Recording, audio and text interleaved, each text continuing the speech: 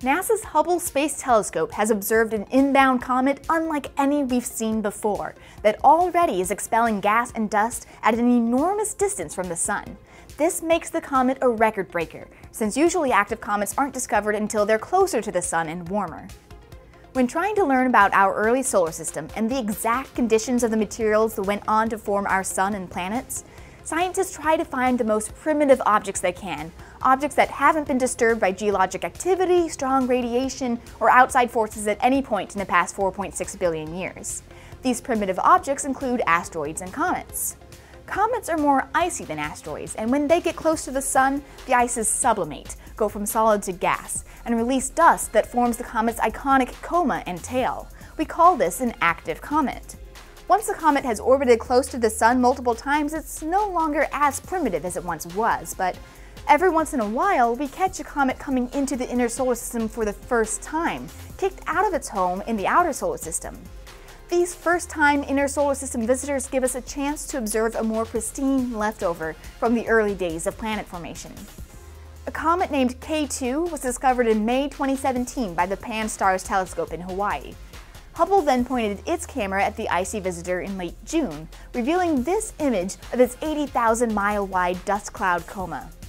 Researchers estimate that the nucleus, the actual solid body inside, is less than 12 miles wide, and that the comet came from trillions of miles away from the Oort cloud at the far periphery of our solar system.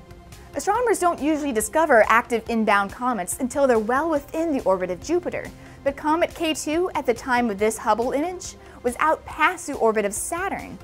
After discovery, researchers went back through archival images and found that K2's coma was actually visible back in 2013, when the comet was way out between the orbits of Uranus and Neptune. So why is Comet K2 active so early?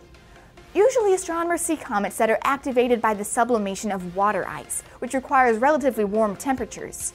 Researchers think that K2 must be so primitive that it still has frozen volatile gases like nitrogen, carbon dioxide, and carbon monoxide, which sublimate at much cooler temperatures and are sublimating right now on K2. The lead researcher on the study thinks that K2 is the most primitive comet we've ever seen. However, compositionally, K2 probably isn't a particularly unusual comet. It's just been difficult to discover comets that far away. Even though its coma is almost as large as Jupiter, K2 is still about 40 times fainter than Pluto, and discovering a moving object that faint requires improved technology. Survey programs like Pan-STARRS should allow us to discover more and more of these faint, distant comets like K2. Since we are able to see Comet K2 so early, we'll have another 5 years to study the comet before it reaches its closest approach to the Sun, just beyond the orbit of Mars. During that time, scientists will be able to study this visitor from the remote past with ground-based telescopes, Hubble, and the soon-to-be-launched James Webb Space Telescope.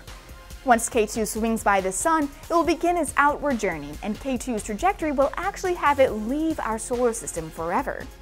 Humanity will never see this particular comet again.